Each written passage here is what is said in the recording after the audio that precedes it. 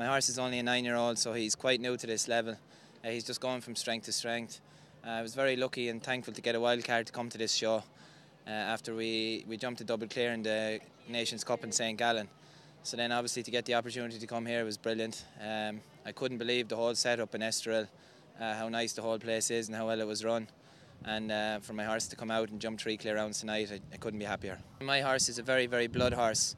He has a lot of energy, so normally he gets better from round to round.